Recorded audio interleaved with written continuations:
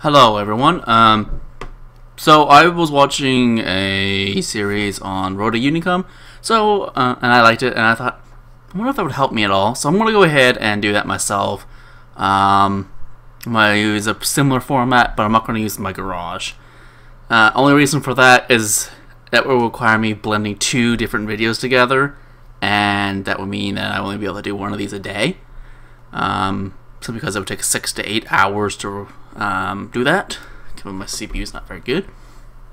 So at the beginning of every single battle, I'm going to put my current stats of that day. I will be putting out 2 to 3 videos of these per day, since I don't have to do anything besides upload them, and then edit them in YouTube. So I'll probably record them 3 at a time, and then upload them, share them to the forums, and then hopefully get some feedback on them. They will, of course, be my better games, because my horde games honestly don't highlight anything. Honestly, they just show, they probably do show quite a bit, but they don't show, in my opinion, what I can actually do, given the fact that they're showing what I normally don't do, i.e. really bad positioning and map awareness and whatnot. So that's just something I'm working on. I'm working on my consistency. Anyway, so in this battle, I'm playing in the AMX 57 GF. It's a really good tank. However, you always lose money because, as you can see, I'm not used to recording. I'm using 105 strong coffee and nothing but APCR. I typed something in chat because at the time I was kind of delirious, so you know. Anyway, so let's get on with this. Put it back to 1 times. I'm just gonna skip this. There. At the beginning of this, of course, you know, the usual NA crash. It's every server, but no. Anyway, so the first thing I'm thinking, I'm gonna go ahead and do my sneaky spot, which honestly, I used to go to that rock that's over there, straight to that rock, but I've actually found that to be quite bad. Actually, did I get rid of my stats? No, I did not. Yay! Anyway, so I go ahead and do this way, over the top of the ridge, get in it all the way to the rock so I can spot as much as I can, and get to the rock. And there's a bulldog here. I was expecting him to rush me. And he didn't. So I wait until he pulls back, and I auto aim just to get my gun into the area. This thing has a really fast reload per shot, between shots, like something like 1 shot a second. So I waste about 3 shots there, 4 shots. But if they hit, I would have done quite a bit of damage to him. It is currently a bug in the replay where the details isn't happening. I will see if I can fix that for the next next video. Anyway, so right now I am basically just waiting, seeing what I can see if there's any tank destroyers up over there. They only have 1, so, and he has not been spotted. It is the, what is it? It's the T-95, so I would expect him to be over by the heavy tanks. I do believe that's where we found him. I can't honestly remember. This was the last battle I played, but it was about 6 hours ago. Anyway, so I go ahead and go over to spot things. And Bulldog is, of course, there. I pull back, expecting it to be spotted. I don't actually have 6th Sense for this tank. As you can see, I don't have it. That's also what I have on it. I have those additional grousers or whatever it is, simply because I found that this tank takes damage from just about anything, so that helps a little bit.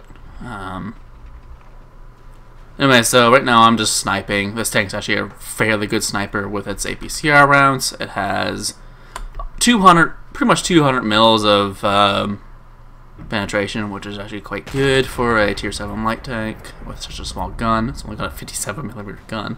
So I was thinking about firing at him, but then I realized I have a shot on this guy, and this is where this thing comes into awesomeness. It's just so fast firing. I was able to literally just nuke that guy. Of course, I wasn't the one shooting at him, so I didn't do all the damage. However, that is one of the reasons why I like this tank. It cannot anti-light tank. It has a max clip potential of 720. It can kill tier 7 or tier 6 light tanks and some tier 7 light tanks, but not tier 8 and not all tier 7 light tanks. Anyways, I don't think I can. I honestly, that's one thing I don't really know much about is the HP of every single tank in the game. I just know most of them. Light tanks isn't really one I've really learned. Right here, I'm also showing how fast this thing can kill shit. A lot of people think this tank is super OP. It is in a way, but it's highly balanced with the fact that its AP is crap, and without coffee and 105, I would be sluggishly moving. So right now, I go ahead and think, oh, I will spot this guy, and I did. I auto-aim and fire, because idiot. So I go ahead and reload when I'm no longer see him, and I pull back. This is something I've learned recently. Instead of pushing the advantage, I decided to go back to break cover, and you know, just in case there's a tank behind him, I don't want to be insta killed by, I don't know, some tank. The T95 is still alive. He's over where I thought he would be with the heavies. So right now I'm thinking maybe I should go cap, and then I'm also thinking I don't want to get shot by artillery, but I think, well, artillery would have been over there where I just looked. Over there, I would have spotted that. So I think, okay, yeah, I'm fine. I can just sit here and get some cap circle points. I'm backing up a little bit, that way I'm not spotted instantly when they come around the corner. I asked my guys to cap because I figured maybe they're going to try to cap, and I think, and right now I know I cannot sit here. He is 340 meters away. He can spot me. At that point, that's when I move. I don't know if that is vanilla or a mod. I can't remember, to be honest with you. I think about going around the corner here, and then I say, no. And I think, okay, let's try tracking him. First shot misses, second shot hits, and I try this third one, that one misses as well. This shell is so small, I don't think I could actually have tracked it with, even if all three of those shots hit the same spot. I don't think I could have done it. Anyway, so I go over here to, you know, get behind them, get the guns turned out of the way. So I go ahead and put a few shots into the top of this guy's. So the first one misses, but the penetration isn't actually enough to do much against the T95. So I took a shot and it kills my commander, which is also the loader. I don't have a first aid kit because normally you don't lose crew in this tank. You usually die before that happens. So right now I'm just waiting to reload. It's 19 seconds. For some reason, once again, the replay isn't showing the actual reload of the tank. And now I just go ahead and start farming the IS-3A, which with 200 millimeters of penetration, I'm more than capable of pinning every shot. Of course, once again, I decide to reload. Right now, we're getting capped. The Centurion 1 goes ahead and pulls out and goes to reset. At the time, I didn't actually know what he was doing because I hadn't recognized that we were being capped. At this point, though, I realized, oh shit, we're being capped. And I think, should I hide or should I go reset? I think hide for a second because that Centurion should get back in time. If not, the CDC will. CDC is fairly quick. So that's TA2 destroys the T95. Our DW, I don't know what he's looking at. But that's the V range, the green circle without your commander on this tank. It's quite crap. Right now I am looking for the IS-3A. I don't want to be proxy spotted. I think he might be in that little goalie there, so I pull away. I don't want to be spotted by it because I don't know if the artillery is looking this way or not. I find out, no, he's not. I'm fully loaded with 8 clip, or 8 rounds, so I can easily kill this guy.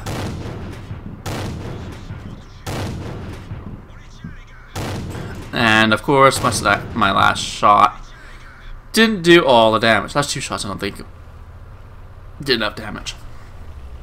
Well, even when I'm on 14 health, I reload. Of course, here I'm hesitating, and I realize, oh, wait, I could just go up there and kill this guy. I'm not one-shottable by him, so unfortunately I realized that too late to save our SDH2. So those are my first 2 shots. Bounce. If you're wondering why my cursor keeps sticking to the ground, it's because I'm using Auto Aim Plus without snapping. I can give you guys my mod pack to prove that. Every mod I'm currently using is completely legal. You're allowed to have every mod I'm currently using at this time. That might change. As it is evident with the current things. Anyways, I'll pause it there. So if you have any ideas on what I could have done better, and you want to share those, go ahead and do so. I will, of course, be posting these on the forums in spoilers. If you don't know what a spoiler is, it is compressed. I'm not going to explain it as I understand it. I'm just going to say what it looks like. It's basically a box that is hiding something. It allows for 2 things. One, so that if you don't want to be spoiled, you don't have to click on it, and you don't have to automatically see it. And 2, it allows you to make smaller posts. I use it in every guide I make. Anyway, so yeah, so I'll do that. That way they're numbered, and you guys can say, oh, in this video you could have done this and whatnot. Also, I'll be taking suggestions on what I can do to make my videos better.